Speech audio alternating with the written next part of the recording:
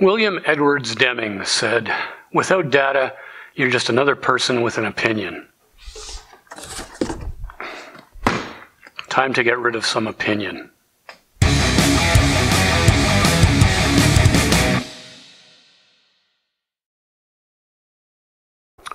Welcome back to the laboratory. We're still working on the Mustang. Got a few things to work out still before I can go back to work on some other projects. A couple things to do on the GTO yet, and then we can finally get back to working on the Epic. We just installed our new rebuilt blueprinted clutch back in the Mustang, so we want to tune it properly, and for that we need data. We need hard data, not just seat of the pants how this feels. So that's where our Racepak comes in.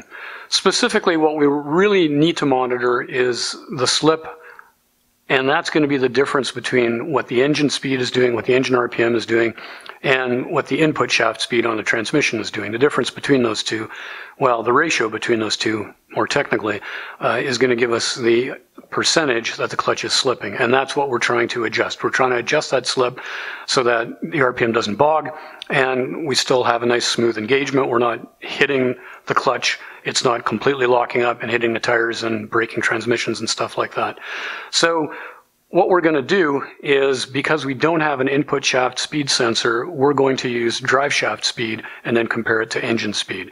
So we know what the gear ratios are in the transmission, so we can use math channels in the Racepak to calculate what the slip is. If we know what the drive shaft speed is, if we know what gear it's in, we know what the transmission ratio is, we can then calculate the slip percentage when compared to the engine speed.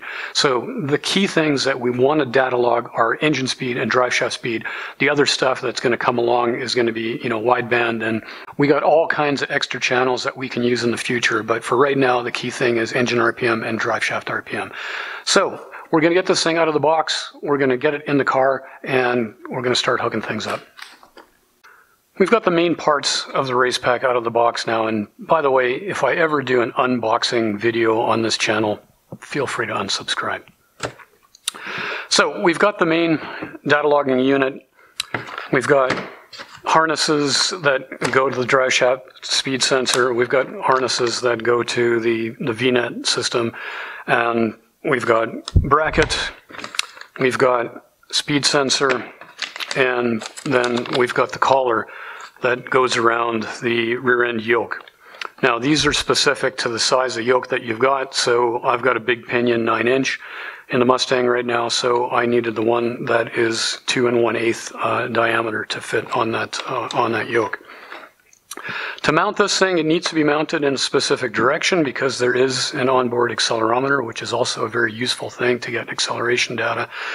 Where I'm going to mount this in my Mustang is going to be on the floor behind the passenger seat. I've still got an old school crane interceptor that's been bolted down there since the 1980s. Like, this car is OG 50 and it's got some OG 50 stuff still on there. So obviously I'm not using that interceptor anymore, but it's the perfect location. There's some bracketry down there that is bolted to the roll bar and to the seat track, I believe, so I can make new brackets to locate this thing. I can access a tack signal from the MSD, which is underneath the dash, not too far away. And that's actually the green wire that's coming out of the MSD, so I can split that green wire that's going to the tack right now and get a tack signal for the Racepak from there as well. And when I pull up the carpet in that area, there's actually a hole in the floor with a rubber plug in there right now that I can run the harness through out to the back of the car to the drive shaft speed sensor. So let's get after that. Let's take the passenger seat out so we can pull the carpet back, and let's get that interceptor out of there and all of its harnessing, and then get some bracketry made for this thing, and let's get it mounted in there.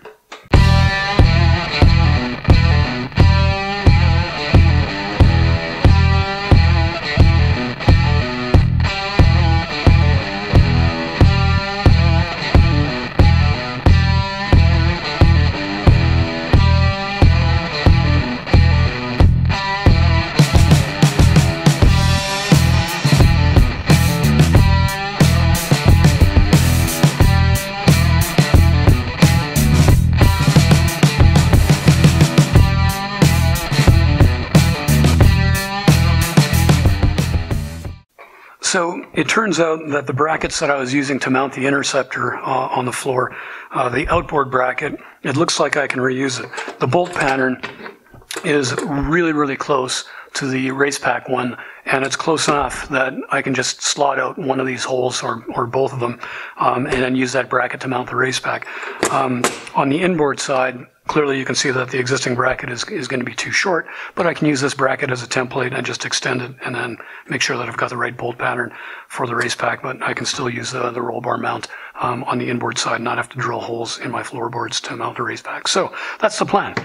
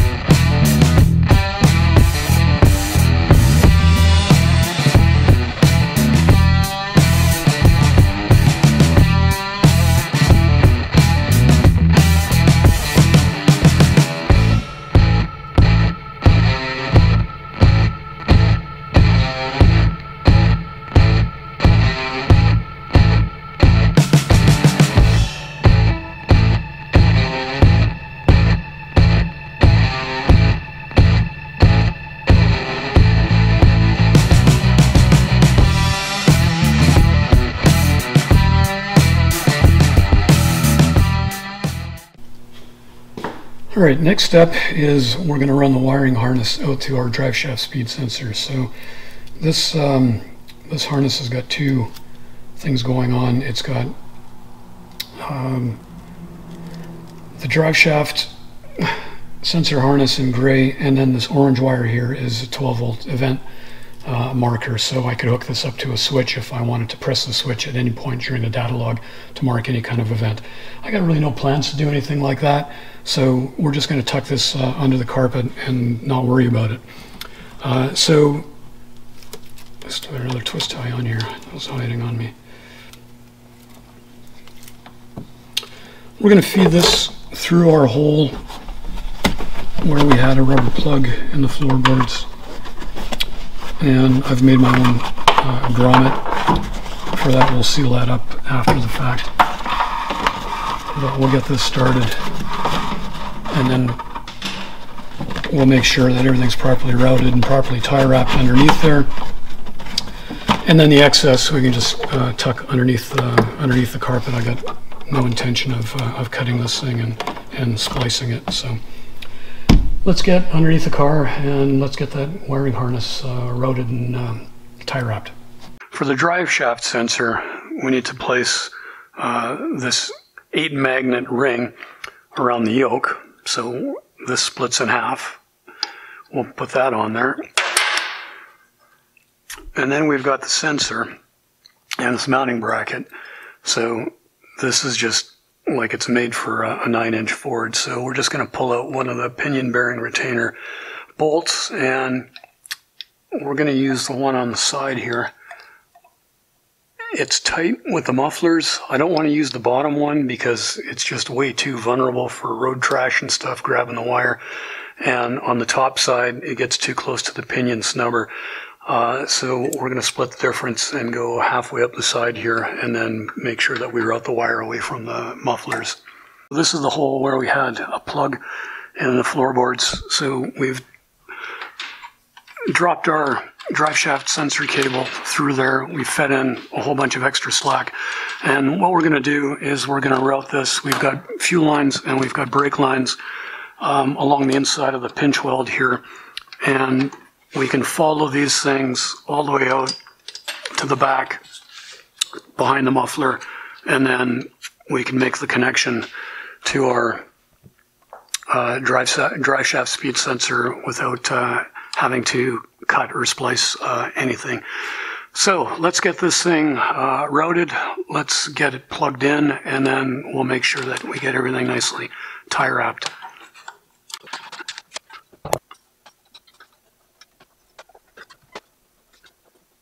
All right, we're plugged in. So now it's just a matter of routing all of this stuff as tightly as we can, tie wrapping it nicely, and making sure it's away from heat and other danger. Okay, and here we can see how the harness plugs into the drive shaft sensor, and again, it just fits nicely through the middle of that isolator used to hang the muffler, so that'll keep everything nice and tight, keeps all the cables away from the hot muffler parts, and hopefully it keeps everything safe and happy. Alright, we've got our cable routed, we've got tie wraps to fuel lines, brake lines, fuel lines, and then we've made our own custom grommet, try and keep road splash and stuff like that out as it goes through the floor. So that's all we need to do underneath the car now, so the rest of it is just hook up the wiring inside, so let's get after that. Alright, we got our drive shaft sensor wire up through the floor. We got a whole bunch extra, so we're just going to tuck this under the carpet. I'm not going to start cutting and splicing stuff. That's, you know, unnecessary. I don't mind the extra little weight of this much. So we can plug that in. And then the other harness that we've got to plug in here is the power tack and record. So this one, again, I can run it under the carpet. I can get a tack signal from the MSD. For power, the car's a radio delete, but it's still got the harness back there for the radio. So I can pull power off the radio harness. And then the last thing is the on-off switch to start recording. So I've got a spot in the console where I've got my own little switch panel that I made 100 years ago, and there's just enough room to add this switch in there too. So we'll run the trigger wire under the carpet to the console, to that switch as well, and that switch just needs to ground. And this is power ground tack and the record signal too. So let's get after running these wires and getting the rest of the stuff hooked up.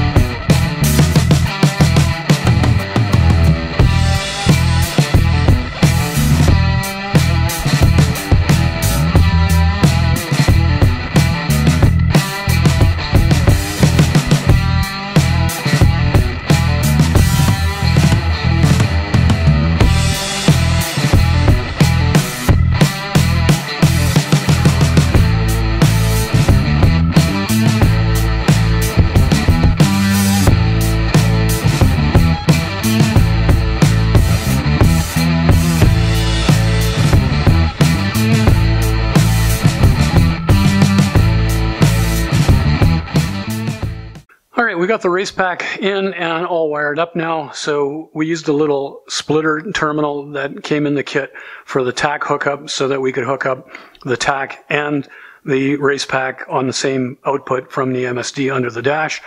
We hooked up the power to our unused radio power connector.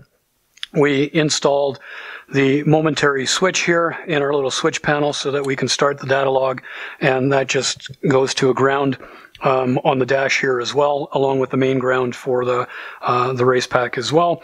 So at this point, we can turn the key on, look for the blinking LED when we start logging, make sure everything is good, and then hook up our computer, and let's see that we're getting live data, and take out the SD card, and let's see that it's saving the data.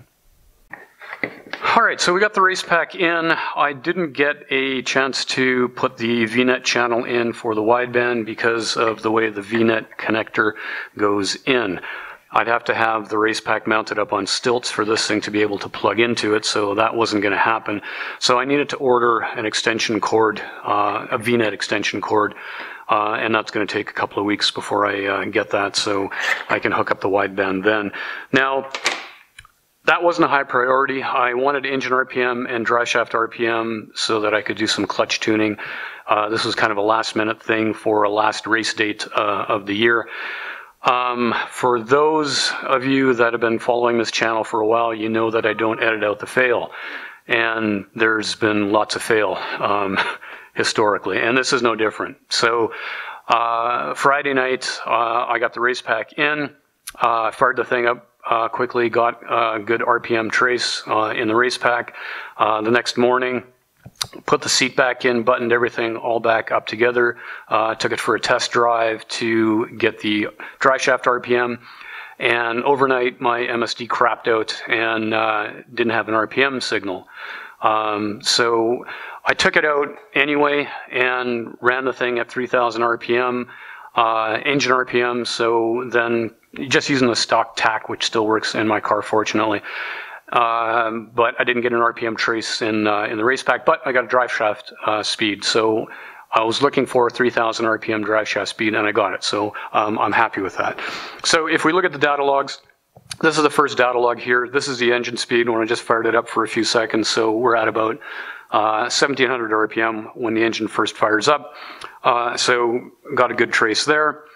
The next day, again, took it for a drive. So this is looking at the data log from the tweaker. So in the upper chart here, I started the Racepak logging right about here where I was off the gas and coasting down to turn a corner. And then I went up through all the gears. And then once I got it into fifth gear, I tried to hold it at about 3,000 RPM, other than a couple of blips of the throttle that you can see here. So at this point, we're at about 2,950 RPM in the middle of that.